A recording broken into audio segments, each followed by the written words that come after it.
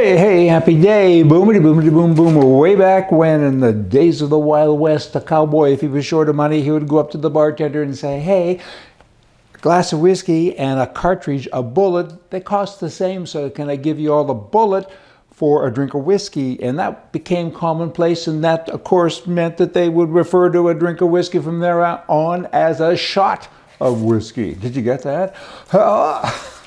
Is it true? I don't know, but that's what I've been told. Kind of sounds good, makes a good story. Now you have the president of Argentina. He's laying people off, firing them. Better way to say it, I guess. So far, he's fired over 70,000 people. That's a lot of humanoids. There's over 3 million people who work for the government. The government, of course, is broke. He's brought inflation way down. I think he's like at 17%, 11%. That's even better than 17. After it soared past 300%. This guy is good. He's with his chainsaw and he's doing stuff. You know what? Maybe we should all go to Argentina. Maybe Venezuela's next. Canada and other countries, the U.S. too, is trying to be like Venezuela. They're all working to get there. And then, of course, somebody has to come in and bring it back to the right after all the damage is done. That's history. You'd kind of think people would figure it out. Not so much. Using cash. When you use cash, it's like telling the government what you do and what you buy is none of their business. That's why I like using cash, because, you know, they track you and everything else that you do. And my car talked to me the other day. Scared the heck out of me. I'm driving along, all of a sudden some woman starts talking to me. I looked around and thought, what have I done? Who am I with? And it was my car. Just saying, that wasn't the government, but I moved on from that. British Columbia, Canada, they have almost $125 billion in provincial debt.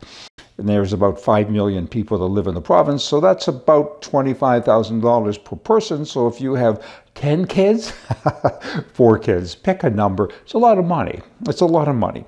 Provincial politicians are borrowing more money than ever before, and they spend over, in British Columbia, over $4 billion on interest last year.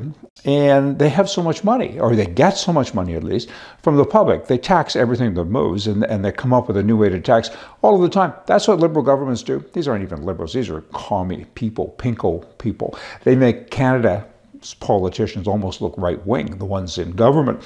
So what it is they have meetings to talk about raising taxes. What can we tax? That's all they do. They're supposed to have meetings about the citizens, how to benefit them, how to help them. Instead, they talk about how do we get more of their money. They do that on all levels of government. Trump, he's now asking for folks to write. I'm talking now about the tip law. He said, you know, when I'm president, there'll be no more taxes on tips. And that resonates with a lot of people, certainly in the hospitality business. And now he's asking folks to, when they get a check in a restaurant, to write on it, no tax on tips, vote Trump.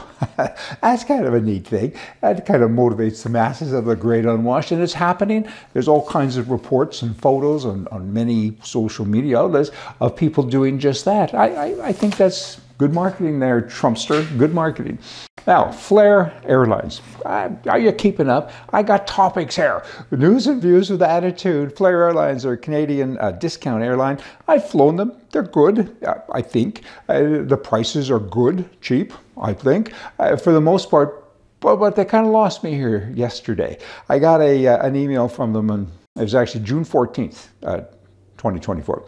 The email was headlined, Flair Fly Proud Pride Guide. And it went on to show everything homosexual and where you should go. And you can go to Winnipeg and wave your flag. You can celebrate in Kitchener-Waterloo, and you can live it up in Halifax. And let's soar together. And they had photos of drag queens and, you know, that lifestyle. And when I have flown them in the past, they've had that lifestyle serving us coffee and stuff. And you know, I'm uncomfortable. I'm uncomfortable if, you know, maybe someone's going to come up with an airline saying liberal airline. I'd be uncomfortable with that too. I mean, I don't want to fly with a liberal. Bah! And I certainly don't want to fly with a plane full of people going to, I don't know, see drag queens somewhere. But it's kind of interesting what they're doing. So good for them. It's a free country. Do whatever you like. Free country. Lost my head there. This is Canada.